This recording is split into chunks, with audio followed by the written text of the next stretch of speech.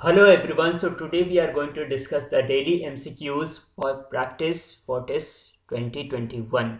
Okay, so the first question which we are going to see is 102nd question. It says the superfast hyperloop project linking central Pune to Mumbai, located 20 kilometers apart, is being executed by. तो ये question मैंने ऐसे क्यों frame किया है, यहाँ ये mention करना कि 200 किलोमीटर दूर है इम्पॉर्टेंट है। पहले हाइपरलूप को समझते हैं, ये किसके द्वारा किया जा रहा है ये क्वेश्चन है, लेकिन हाइपरलूप को समझते हैं। देखिए, जब आपको मुंबई से दिल्ली जाना होगा तो आप कैसे जाओगे? फ्लाइट से जाओगे, तो फ्लाइट आपको जल्दी से पहुंचा देगा, ठीक है, that is okay, that is fine. अगर आपको छोटा डिस्टेंस है, जैसे सपोज 20 किलोमीटर्स है, तो उसके लिए आप मेट्रो बना सकते हो और मेट्रो ट्रेन से आप जल्दी से जा सकते हो, ठीक है। लेकिन अगर कोई डिस्टेंस जो है वो लगभग 200 किलोमीटर के आसपास है, जो मीडियम रेंज का डिस्टेंस है, उसमें अगर आप फ्लाइट लेने जाओगे तो फ्लाइट में आपको पता होगा कि रिपोर्टिंग टाइम होता है, आपको 1-2 घंटे पहले जाना पड़ता है। और फिर जब एयरपोर्ट पे आप उतरते हो तो एयरपोर्ट जनरली सिटीज़ से बहुत दूर रखा जाता है, तो आपका जो कम्यूटेशन है उसमें टाइम बहुत ज़्यादा किल हो जाएगा, तो it is of no help actually. सो ऐसे में हाइपरलूप जो है आपको हेल्प कर सकता है। हाइपरलूप होता क्या है? हाइपरलूप एक तरह का डक्ट मतलब कि एक तरह का पाइप टाइप का होगा, जिसके अंदर में ट्रेन चलेगी, ठीक है। उसमें वैक्यूम क्रिएट किया जाएगा और उसके बाद बहुत तेज से ट्रेन चलेगी और वो जल्दी से जल्दी पहुंचाएगी। तो ये उन सिटीज़ के लिए अच्छा है जो कि जिसके बीच का डिस्टेंस मीडियम रेंज का है, यानी ना तो 50 किलोमीटर है और न ही 1000 किलोमीटर है, ये 200 किलोमीटर के आसपास का डिस्टेंस है। तो मुंबई और पुणे उस टाइप की सिटीज़ हैं, इसलिए यहाँ हाइपरलूप बनाया जा रहा है। अब क्वेश्चन बोलता है कि मतलब इनमें से कौन सी कंपनी बना रही है? DMRC, delta hyperloop, virgin hyperloop या फिर बोइंग हाइपरलूप। सो आपको पता होना चाहिए, इसका आंसर जो होगा वर्जिन हाइपरलूप होगा, ठीक है। ऑल्दो कॉन्सेप्ट इलन मस्क ने दिया हुआ था। Now come to third question. It says Giacomo Masche was an artist associated with. तो ये इंपॉर्टेंट क्वेश्चन क्यों हो जाता है कि यार मतलब पिछले साल का अगर क्वेश्चन देखे तो एक गोंडी आर्ट के ऊपर क्वेश्चन था। बेसिकली गोंडी आर्ट के ऊपर नहीं था, गोंडी आर्टिस्ट के ऊपर था। एक आर्टिस्ट का नाम दिया गया था और पूछा गया था ये कौन से आर्ट से रिलेटेड है। तो ऐसा ही क्वेश्चन मैंने फ्रेम किया है। जियासोमा माशे was a very popular artist of one of the following art forms. तो कौन सा आर्ट फॉर्म है वो? पहला बोलता है गोंडी पेंटिंग, दूसरा बोलता है सौरा पेंटिंग। तो सौरा पेंटिंग बेसिकली झारखंड में जो संथाल लोग होते हैं वो लोग करते हैं। फिर Worli painting, Worli painting famous है महाराष्ट्र के आसपास। अगर आपको पता होगा, स्टिक टाइप का फिगर मतलब उसमें बनाया जाता है रेड के ऊपर व्हाइट से। और फिर है मंजूषा पेंटिंग। तो मंजूषा पेंटिंग जो है वो भागलपुर बिहार में जो एरिया है उसके आसपास बनाया जाता है इसको, ठीक है। तो इसका आंसर होगा वर्ली पेंटिंग। और जियासोमा मासे जो थे बहुत बड़े वर्ली के पेंटर थे और इन्होंने ही पॉपुलराइज किया था इस पेंटिंग को फिर से, और इनको पद्मश्री भी दिया गया था। इनका डेथ हो गया एक 2 साल पहले। तो ये इंपॉर्टेंट क्वेश्चन है जो कि शायद आ सकता है, ठीक है। अब नेक्स्ट क्वेश्चन देखते हैं कि LTE symbol displayed beside mobile network. मतलब LTE सिंबल जो होता है, अगर आप अपना मोबाइल देखेंगे तो वहाँ जहाँ नेटवर्क सिंबल होता है वहाँ पे LTE लिखा आता है। तो इट स्टैंड्स फॉर, ये क्या होता है इसका फुल फॉर्म? तो ये आपका बेसिक ऑब्जर्वेशन है। बिकॉज जब मैं टेस्ट के क्वेश्चंस देख रहा था, एक बार एक ऐसा क्वेश्चन आया था कि जो आधार कार्ड है वो कितने डिजिट का होता है। तो वो बेसिक ऑब्जर्वेशन पे भी क्वेश्चंस कर सकते हैं। तो LTE चूँकि सबके मोबाइल में है और सबको दिखता है, तो उसका फुल फॉर्म पता होना चाहिए, ठीक है। पहला बोलता है लाईफाई टेक्नोलॉजी इवोल्यूशन। लाईफाई क्या होता है? Light Fidelity. वाईफाई क्या होता है? वायरलेस फिडेलिटी, ठीक है। तो लाईफाई होता है कि लाइट के थ्रू कम्युनिकेशन, तो वो तो नहीं होगा। बी बोलता है लॉन्ग टर्म इवोल्यूशन। सी कहता है लॉन्ग टेलीफोन एक्सटेंशन। डी कहता है लॉन्ग टर्म एक्सटेंशन। तो इसका आंसर होगा लॉन्ग टर्म इवोल्यूशन। और जो कभी कभी कुछ लिखा आता है ना, ई लिखा आता है, ई का मतलब होता है एज। कभी कभी जी आता है, जी का मतलब क्या होता है आपको पता होना चाहिए। कभी कभी 4G तो आपको पता होगा जनरेशन होता है, ठीक है। तो ये सारे जो भी आपके मोबाइल में या जनरल ऑब्जर्वेशन है वो आपको पता होना चाहिए। एक कॉमन जनरल ऑब्जर्वेशन है स्टार रेटिंग। स्टार रेटिंग क्या होता है, आपके घर में अगर एसी होगा या टीवी होगा नया या फ्रिज होगा तो उस पर आप देखोगे स्टार का रेटिंग दिया होता है, 5 स्टार में से 3 स्टार या 4 स्टार या 2 स्टार। तो वो क्या होता है और क्या मतलब उसमें बेसिकली ये बताया जाता है कि वो डिवाइस जो है वो कितना एफिशिएंट है, कितना पावर एफिशिएंट है। तो वैसी बातें आपसे पूछ सकता है। अब 105 देखते हैं। ये बोलता है which of the following has been declared a UNESCO biosphere reserve recently under UNESCO map programme. Map का फुल फॉर्म होता है मैन एंड बायोस्फीयर प्रोग्राम। तो यूनेस्को का ये प्रोग्राम है जिसमें वो बायोस्फीयर रिजर्व्स कैटेगराइज करता है, जिसकी मतलब देख रेख अच्छे से होती है बाद में। ठीक है, तो पहला बोलता है वाल्मीकि नेशनल पार्क जो कि इनकरेक्ट होगा।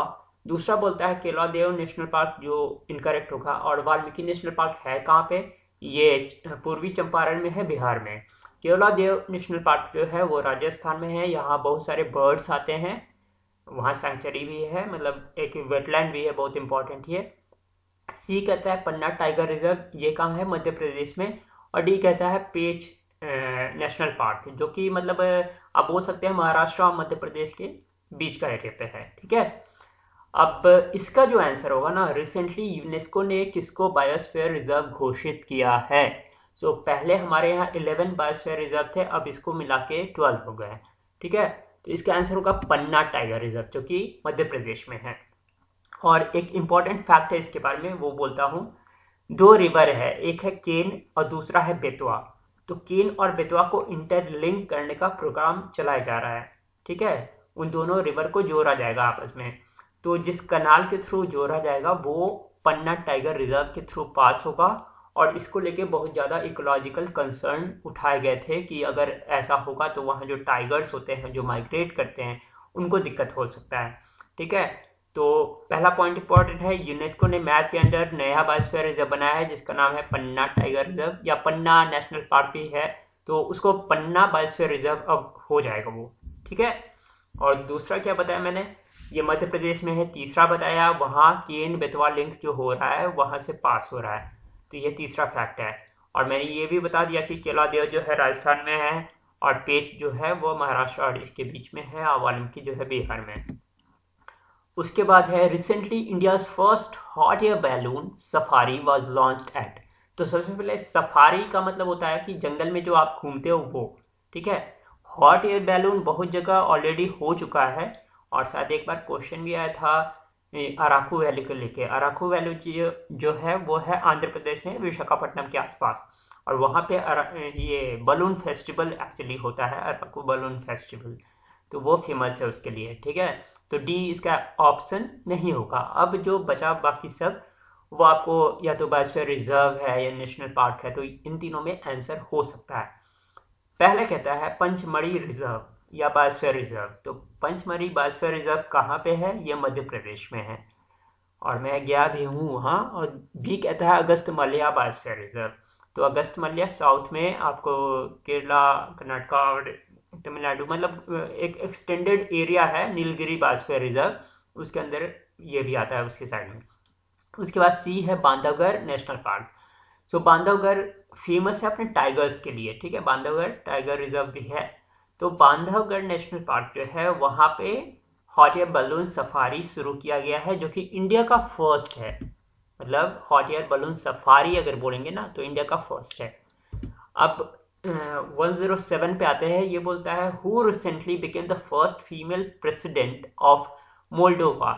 So this is quite important because अगर आप लास्ट ईयर क्वेश्चन देखिएगा तो लास्ट 2 साल से ऐसे क्वेश्चंस बार बार रिपीट हो रहे हैं कि सबसे कम एज की प्राइम मिनिस्टर कौन है, या फिर स्लोवाकिया की, मतलब स्लोवाकिया या कहीं और की, जॉर्जिया की जो है प्रेसिडेंट कौन बनी थी, ऐसा कुछ क्वेश्चन था।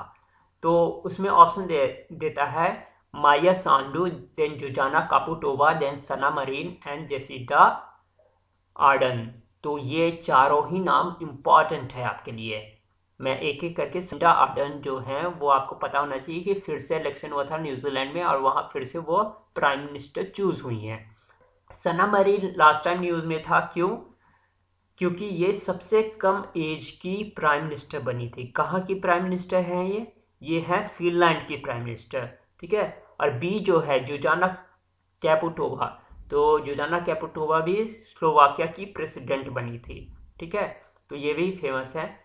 जबकि ए इसका आंसर होगा, जो कि 24 दिसंबर 2020 को बनी है मोल्डोवा की प्रेसिडेंट, यानी कि माया सांडू has become the president of Moldova on 24 December 2020। This is quite important. तो आपका ए आंसर हो जाएगा, और ए आंसर हो जाएगा। और ये बेसिकली मोल्डोवा है कहाँ पे, ये भी पता होना चाहिए थोड़ा बहुत। तो ये है बेसिकली यूरोप में, और ये एक लैंड लॉक कंट्री है। एक तरफ इसके है यूक्रेन और दूसरे तरफ है अर्मेनिया, ये रोमानिया है। और रोमानिया, अगर आप बोरात फिल्म देखे होंगे तो रोमानिया में ही शूटिंग हुई थी उसकी, तो उतने कोई बहुत गरीब कंट्री टाइप में आते हैं ये सब, ठीक है। अब उसके बाद है 108। ये बोलता है who was the governor general when partition of Bengal took place. तो ये इंपॉर्टेंट है जानना कि who was the governor general, क्योंकि इसी टाइप के क्वेश्चंस आपसे पूछे जा। चारों को डिस्कस कर लेंगे, चारों में क्या पता। सबसे पहले है लॉर्ड कैनिंग। तो लॉर्ड कैनिंग के समय 1857 का रिवॉल्ट हुआ था। This is quite important. हो सकता है ऊपर का क्वेश्चन ना पूछ के ये पूछ दे कि who was the governor general when the revolt of 1857 took place. तो उसका आंसर होगा Lord Canning. Then comes Lord Dufferin. तो लॉर्ड डफरिन कौन था? लॉर्ड डफरिन जो है बेसिकली वो गवर्नर जनरल था। कब था? जब कांग्रेस पार्टी का फॉर्मेशन हुआ था। और कांग्रेस पार्टी का फॉर्मेशन कब हुआ था? 1885 में हुआ था, ठीक है। सो he was the governor general in 1885 और ड्यूरिंग 1885। उसके बाद है लॉर्ड बेंटिक। तो लॉर्ड बेंटिक ने बहुत सारे काम किए थे सोशल रिफॉर्म के लिए, इसलिए फेमस है ये। तो इसके समय ही सती को बैन किया गया था। तो ये तीनों के बारे में आपने जान लिया। उसके बाद डी पे आते हैं Lord Curzon. So Lord Curzon was the governor general जिनके समय पार्टीशन ऑफ बंगाल हुआ था।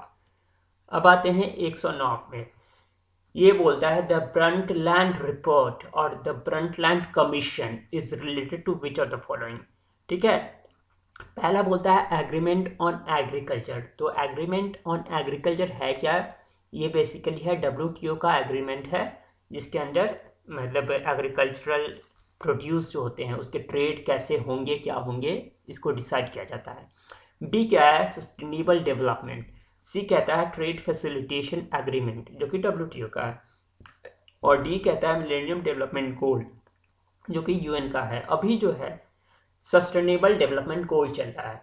सो मिलेनियम डेवलपमेंट गोल था 2000 से 2015 तक, और 2016 से जो 30 तक है वो सस्टेनेबल डेवलपमेंट गोल है, जिसमें 17 गोल्स हैं और 169 टारगेट्स हैं। ये क्वेश्चन लास्ट टाइम आया था, ठीक है। 17 गोल है और 169 टारगेट है उसके सस्टेनेबल डेवलपमेंट गोल के।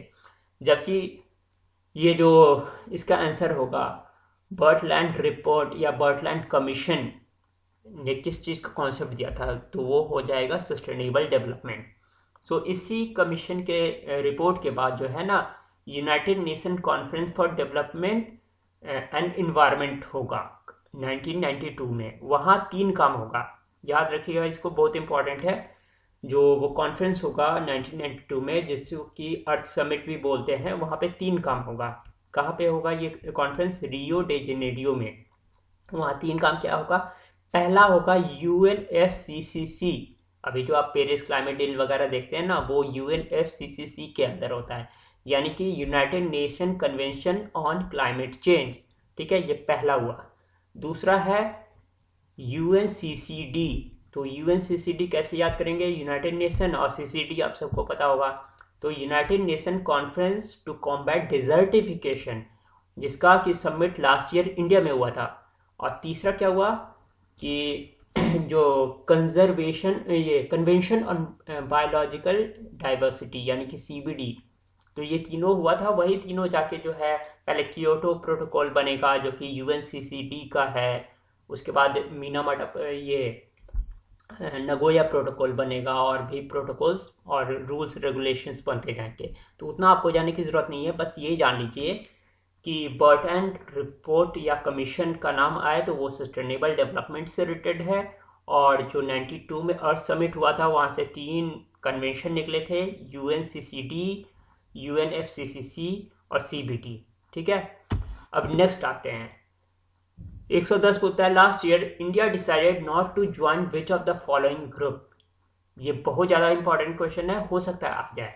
पहला बोलता है RCEP, दूसरा बोलता है ट्रांस पैसिफिक पार्टनरशिप, तीसरा बोलता है क्वाड ग्रुप, चौथा बोलता है G4 ग्रुप। तो G4 ग्रुप क्या है आपको पता होना चाहिए।